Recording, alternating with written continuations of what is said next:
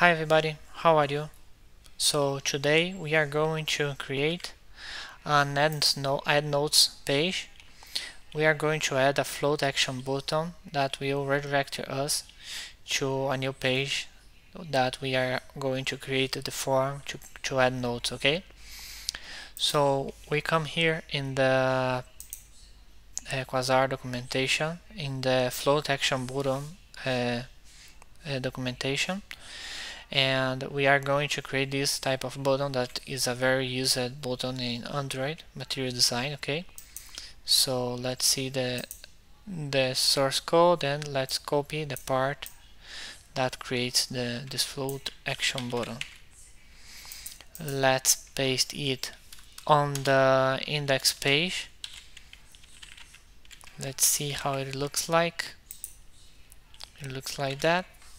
Let's change this color. Let's use the primary color.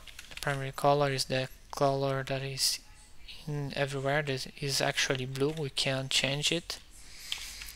And we are going to send the user, when the user click here, to a page that is the dash add. And now we need to create this page, yeah, okay.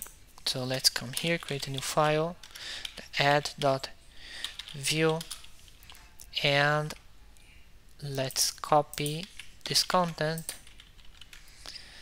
Let's change here name to add. Let's remove the parts that we don't need to use. We are going to have only one note, okay. It is no by default. Here we are not need all this content, so let's just put a lot in just to check it is working. And now we need to add this page here. How the Quasar knows that this URL sends to this page? We need to tell to Quasar which URL sends to each page. So here in the file, the folder router, we have the file routes.js. We open it and we just need to duplicate this entry and add a new route that will be the add URL that will send to the add page, okay. So let's come back to this page and let's see if it is working. It is. So now we are going to start to create the form inside this page. So let's come here in the forms component. We are going to add first thing an input text field that will be the title. Let's just copy this outlined, that is the, I think is the actually the input of the new material design on Android. It is this input, okay. Let's copy that and paste it here, and we are going to need also a text line, a text area. So let's come here in the text area component. Let's copy this code and let's paste it here. Let me see how it looks like. It doesn't look like so beautiful. We are going to need to use some size or grid items. So here we are going to need to use the QForm component. It is a form used to group the inputs in. It is a component used to group widgets in Quasar, okay. So I didn't fix this indentation. I don't like these break lines.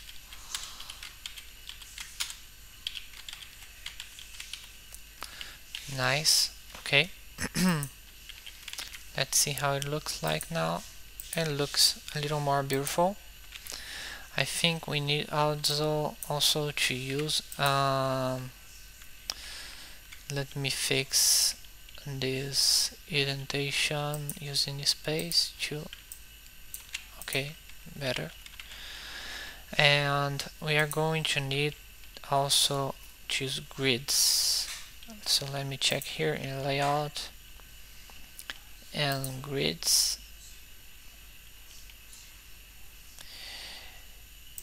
This where we have rows, okay. Let me check. This is a thing that always happens in programming. We always need to check the documentation. It's very common. So I think I can use this row, okay. I put here a hole and close this div, and we need to make this look like a column. We need to close another div. I need to close another div, and this will have a size of 12. That is the full size. Let's see how it looks like. There is something wrong. There's some errors here. This is because I'm using this v model text and I doesn't have text variable. Let me refresh. Okay. How I can make it looks a little more beautiful. Let's check here again in the form section.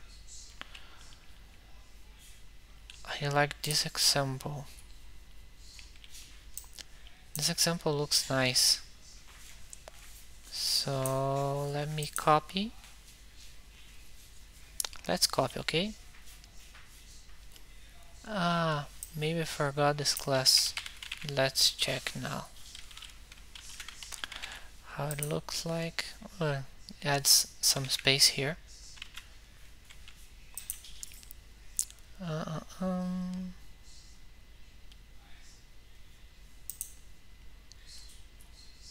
Maybe feel that if I copy all these components, how it goes to look like.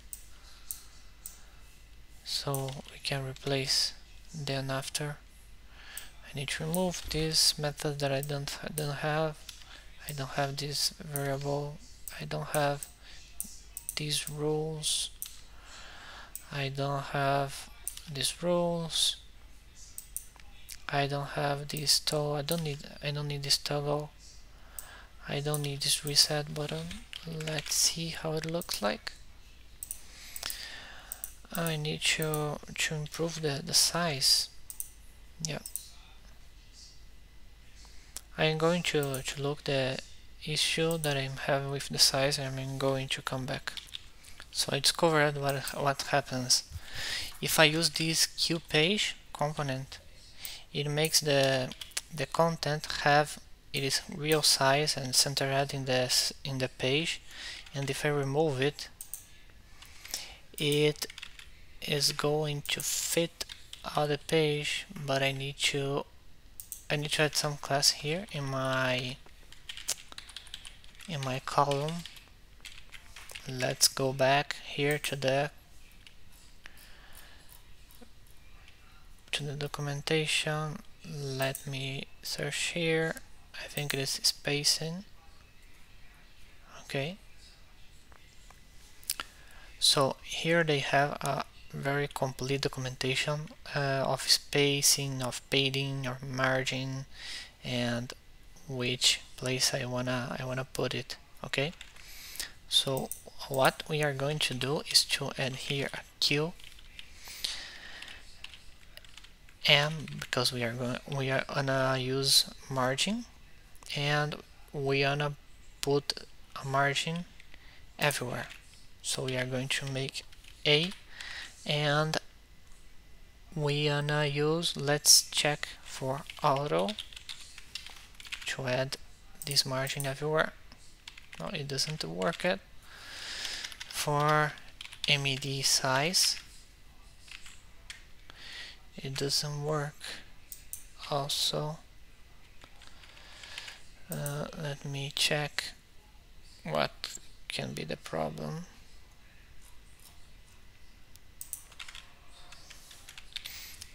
Okay, I need to move this margin to the component that is outside, that is the row.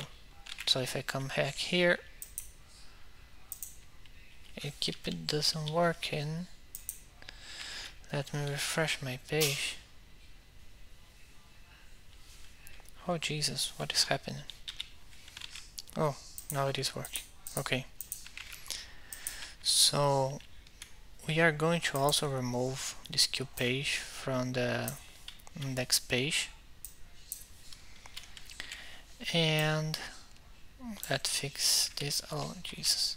Let's fix this indentation.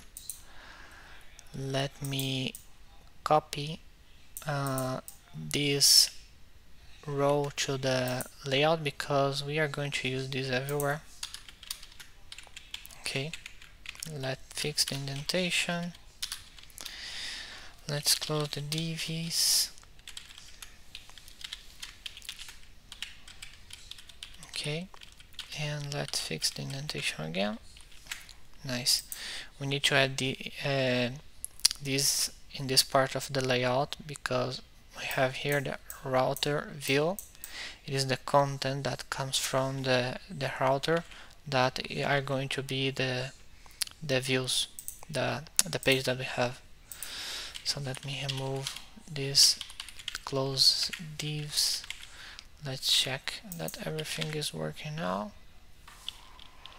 What happens? Let me refresh. File to compile.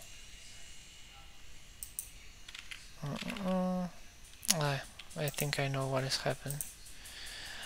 I need to have only one root component here in my page because now I'm having this both root components. So what I can do is to just create here a div and close it here, and problem solved. Let's come back here and it is working. Okay, so let's come back. It's working, and now the nodes seem much more better. Okay, so let's go here to that page.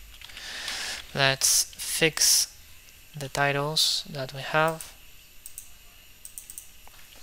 We have the title, the label, okay, and we are going to have here also a label that is my content. Let's add translations. Okay, so we are going to have this title. We are going to use translation. By using these dots, we can use like JavaScript or bindings inside this attribute. So we are inside the add, and we are going to add inside add a title. The same here. We are going to add here an add content. Okay, let me add some translations. The add section, we're going to have a title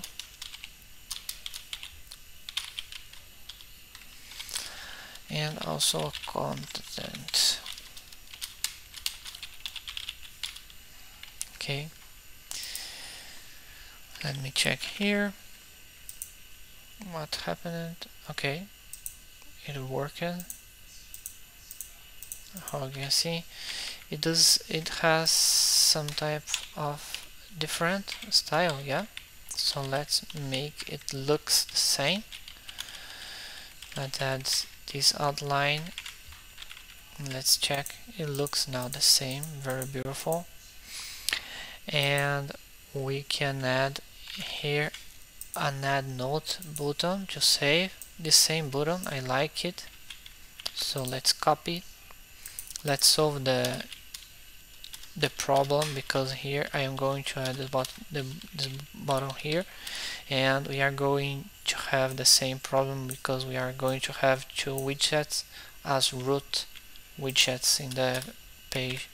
So let's add a div outside to solve this problem. Let's close the div, save, and let's now see. We just need to change this icon by coming here in the materials design icons,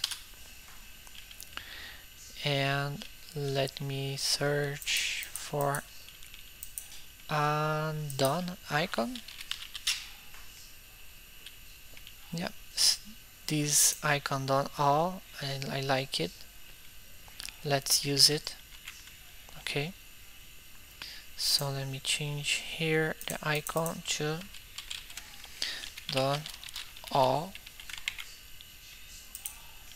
Looks very beautiful. So in the next class we can start to working with variables, with the model, with our page, and maybe we can also save the notes in the database. So thank you so much for watching. If you have any doubt, please leave a comment, and thank you so much for watching. Bye bye.